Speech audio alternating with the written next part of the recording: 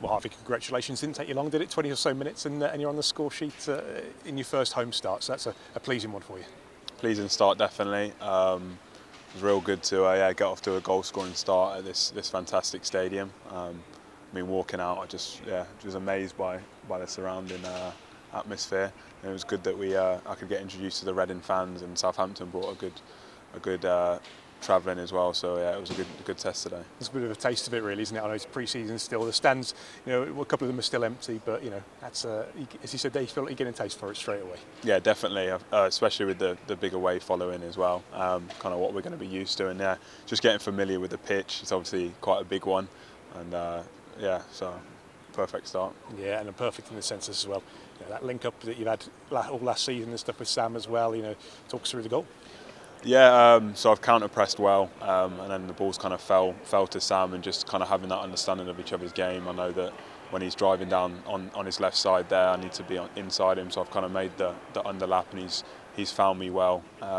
And I think we've got that understanding in our game, and now it's about building that relationship with the other players coming in the door and the ones already here. Obviously playing against a team like Southampton too. Again, they've not actually lost many players at all. They're still pretty much a Premier League squad really. So have you had many experiences like that? I mean, have you played against cup games against big teams, or what's your kind of experience against those kind of squads?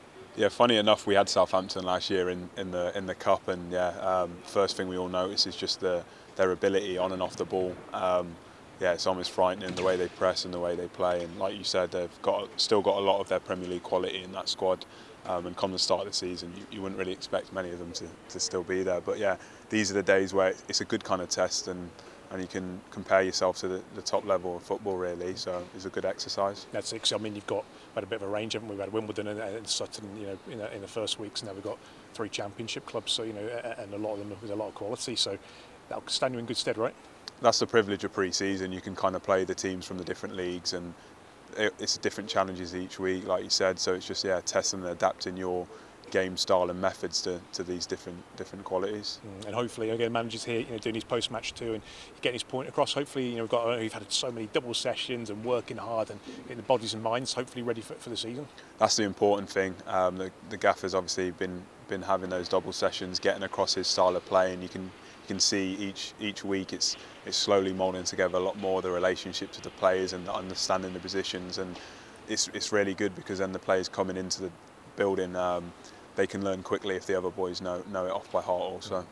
So obviously you talked about wanting to be the first through the door. I mean, you've seen the boys starting to join the club now, and again they're going to take a bit to get up to speed. And I think we all know that maybe the first month or so might be a little bit of a gelling period, but hopefully we can come out with a strong start when it kicks off in a couple of weeks' time. That was the reason, that I wanted to get in the door early, just to learn the gaffer's style and his methodology really, and then I can be kind of that voice to help the new boys coming in and settle as well as they need to. But yeah, it's been really good so far. And lastly, got a couple more games now in the next 7 days. We've got Swansea in a week's time and QPR between that. So just another couple of brilliant opportunities to test ourselves. A couple more tests against good opposition. So hopefully build a few more relationships, and just each game we can see progression with the system.